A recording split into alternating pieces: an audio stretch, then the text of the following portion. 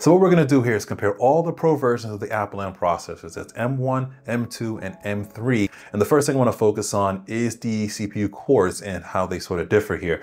You can see between all different versions you have an 8-core, 10-core, 11-core, and 12-core, and they're broken down between performance cores and efficiency cores. And you want to take a look at performance cores as sort of being the cores that do all the powerful stuff, all the heavy lifting, those heavy duty tasks that you need to get done. The performance cores take charge of that.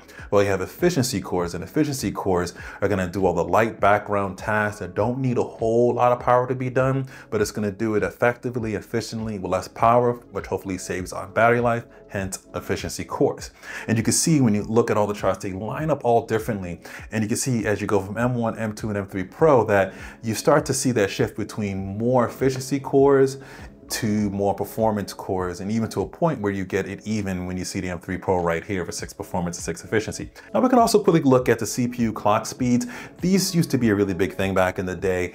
It is important to have good fast clock speeds, but it's not as important as how many cores you sort of have these days, depending upon what apps that you're using. And you can see on the M3 Pro, you can get up to 4 gigahertz on the performance cores in terms of how fast it can go, up to 2.75 gigahertz on the efficiency cores. Now understand, that's how fast it can go. It's not running at that speed the entire time you're using your system, or you really wouldn't have as much battery life. It's just that when an app or a service needs to push up to that peak performance, it has the ability to go that fast.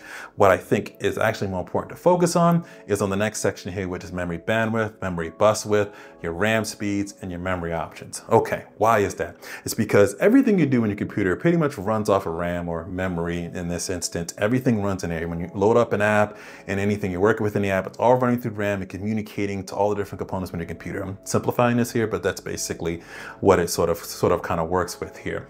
And it's really important to have as much bandwidth and fast transfer speeds to be able to communicate with all different components, because using a unified memory architecture, your CPU, your GPU, and other components share that same memory bandwidth and that same memory all within one section. Again, simplifying this down here a little bit, it's supposed to be more efficient in this case is with that.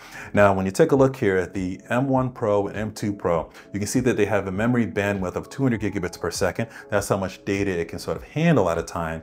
And the memory bus width is 256-bit. That's why it can have 200 gigabits of speed. And you can see the estimated RAM speeds of 6400 megabit transfer a second. Basically, how fast it can send data up and down memory and all your other different components.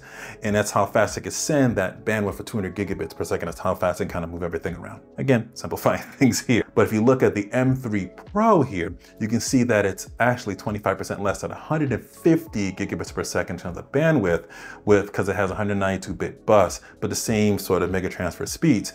But that's kind of a thing here we want to pay attention to, because it really depends on the type of apps you're using that might need a large bandwidth to be able to run really, really fast or run effectively. Because it doesn't matter how fast your clock speeds are on your system, it doesn't matter how fast the RAM speeds are.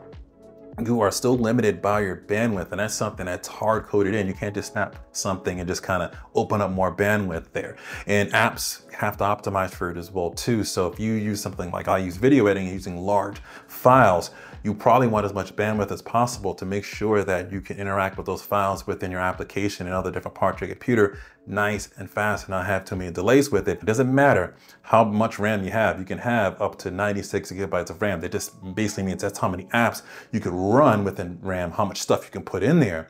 But in terms of how much you can transfer over it and how fast you can do it, it really depends on the memory bandwidth. Now, I'm not saying here that the M3 Pro is a worse processor because it has less memory bandwidth. That's not the case here, because it depends on what you're using.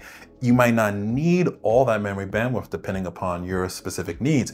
What this is all about is understanding the differences between all of them and seeing what key features or key specs might be best for you. Let me know which one you think is the best for you. I like them all personally, to be honest with you. My M1 Pro has been great for me, but you can take a look at the differences here and see which one is the right one for you. Let me know in the comments if you have one of these already. How's your experience been? What are you using it for? What type of creator are you? If you are a creator, you might be doing something completely different. I know me as a content creator in the video space, I love my M1 Pro. That's 10 cores. It works perfectly for me.